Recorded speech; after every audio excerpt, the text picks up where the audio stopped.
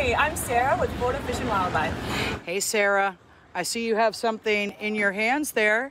What have you got? So right here, I've got an invasive lionfish. This was pulled out of the waters of Dusky, Florida just this morning. And I want to give you guys a little bit of a tour of this fish. So lionfish have 18 venomous spines covering their body. They've got 13 up here on their dorsal side, 1 on each pelvic fin, as you can see right here, and then 3 back on their anal fin. These fish are venomous and they can deliver a really painful sting. They're actually a really delicious food fish, and we're going to teach you guys how to fillet one today. I have a question before we go to the fillet part. I'm going to actually come in close and zoom in on some of those fins that you were talking about. So point those out to me so we can give our viewers a close-up look here. Absolutely. So here are those dorsal spines like I was talking about.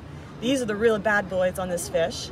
We've got 1 on each pelvic fin right here, and then 3 back on their anal fin. Right here, these pectoral fins, these are actually not venomous at all. These are really soft, flaky fins that they use to herd their prey with.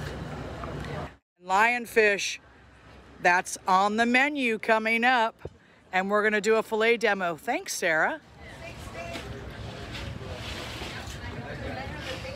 So right now, Jose is removing the fillet of this fish off. So the fillet is all of that muscle mass right on the outside of the fish. So he's separating that muscle right at the spine, all the way along the body. And he's going to kind of carve around the inside and remove it from the spine.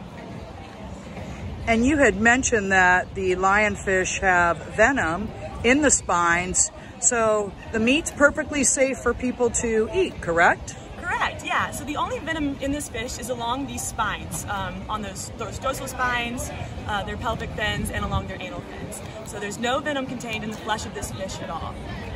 So Jose is filleting this just like he would any other fish right now, being careful to avoid those spines, of course, while he's filleting.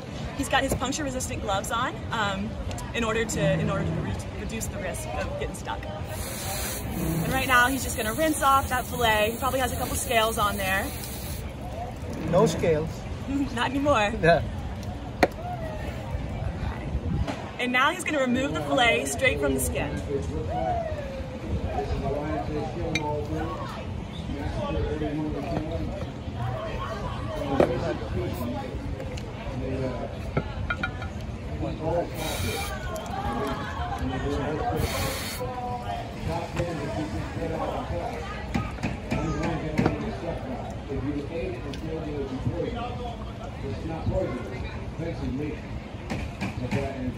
So you can see how he just skims his knife right along the bottom of that fillet, separating that really thin skin from the flesh of the fish.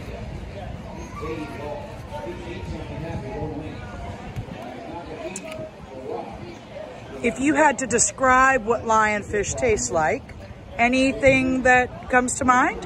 Yeah, lionfish are a really mild, flaky fish. I would liken them to something like hogfish or black sea bass, I think is what they're most similar to. They're really mild. They taste like anything that you put on them, basically. So there's a lot of variety and a lot of ways that you could serve this dish. Awesome, that's a great tip. And Chef, what is on our menu today with the lionfish that you're filleting? This is ceviche. Ceviche? Yeah, ceviche. You can do sashimi, there's so many kinds, but ceviche is just the name of the game today. So ceviche is a way to cook fish, basically in acid, a lime juice or a lemon juice or something like that. It's really a bright, acidic dish, and it's super good as an appetizer. A great way to please a crowd. Spotted off of Florida in 1985 off of Dania Beach, and since then lionfish have really spread throughout the state of Florida, and they're throughout the Gulf of Mexico, the Atlantic, and the Caribbean. So I have this map behind you, and I'm going to come over here so people can see the time frame that Jessica's referencing. So you have our first map in 1995. And I'm going to come all the way over to where you're at, Jessica, and the present day. So I'm looking at all the red dots. Lionfish are obviously not specific to any area of the state, right? That's right. They are really in all of the waters off of the state of Florida, from the Panhandle down to the Keys. And they're considered an invasive species, correct? And why is that? That's right. They are invasive species because they're native to the Indo-Pacific. And after they were released here, we have the perfect climate, the perfect water temperature for them to really proliferate here off of the state of Florida. And next to you is also some pictures of some fish. There's a grouper in the background. Why are they a problem for our ecosystem here? Yeah, that's a great question. So lionfish really love to eat hundreds of our important commercial and recreational species. And not only do they compete with them for food, but they also love to eat those fish as juveniles. And lionfish can really expand their stomachs. They're really just a voracious predator. So they're eating the eggs and the juveniles of these important reef fish species. So it's really important that we get the public involved, right, to help us manage these species. So we're here at Lionfish and Removal Awareness Day in Destin, and we're talking about that. This is just one of the ways that we help to educate, right? It's a tool in our toolbox. It sure is. So the easiest way to get lionfish out of the water is to have divers remove them while they're out there in the water. Maybe they're fishing for other things and they can grab some lionfish while they're out there. And so we're trying to educate the public about how they can be part of the solution, so they could go to their local fish house or their favorite restaurant and ask to see lionfish on the menu, because they are quite tasty to eat, and that helps us get them out of the water. All great tips, and if you're following our event today, you'll see we've got a fillet demo, and we had a chef come in and talk to us just about what you mentioned. But, you know, I want to go back to some of this invasion and how quickly they have spread lionfish over the last 20 or so years.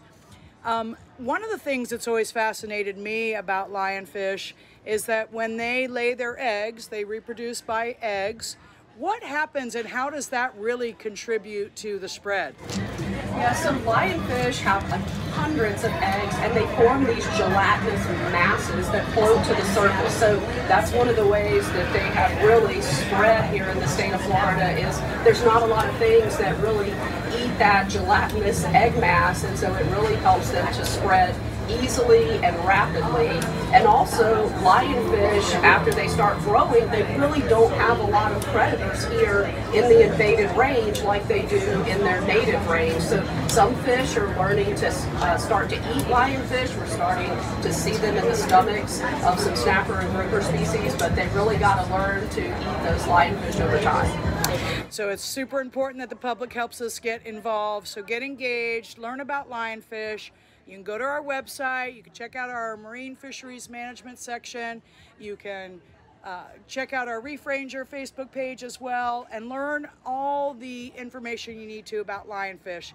Anything else you'd like to add, Jessica? Come on out to our festival this weekend if you're here in Destin. Otherwise, you can participate in the upcoming Lionfish Challenge that we have and earn prizes to help us get those fish out of the water. Great. Thanks for joining us today, Jessica.